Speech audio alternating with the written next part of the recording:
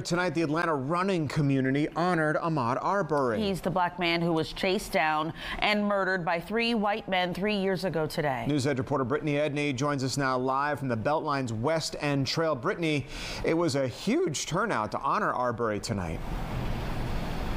Yeah, it was. This entire parking lot, in fact, was filled with runners as they united here before they took off on that run.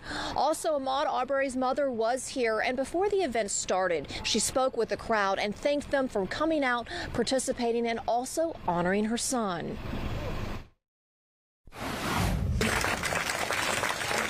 Underneath a dark sky and white rain, runners unite to remember Ahmaud Arbery on the 3-year anniversary of his murder Thursday. I'm out here to have show support for Ahmaud Arbery, his parents, because they have lost their son in a senseless act.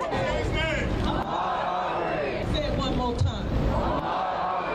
The 2.23-mile run honors a life cut short on February 23, 2020 in a Glynn County subdivision and aims to ensure no runner is ever again chased down and killed. Every day when we go out to run, we expect to come home, and we expected Ahmaud to do the same thing. So for us, it's very important to show we are going to continue to run. We're not going to be scared off from running, and we're going to do what we love and give respect to, honestly, his family and everyone else that's involved. Travis McMichael, Greg McMichael, and William Bryan have all been convicted on multiple charges, including murder and federal hate crimes in connection with Arbery's killing. State lawmakers passed Georgia's hate crime law in the wake of his murder.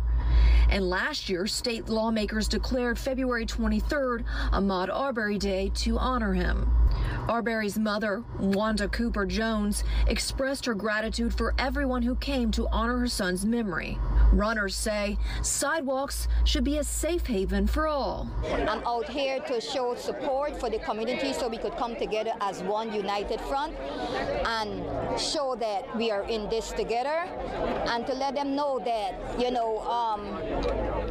as a runner, no one should be afraid to run wherever they choose to run or wherever they choose to be because of the color of the skin. Today's run was sponsored by the Atlanta Track Club, and also the Ahmaud Arbery Foundation was founded in his honor by his mother.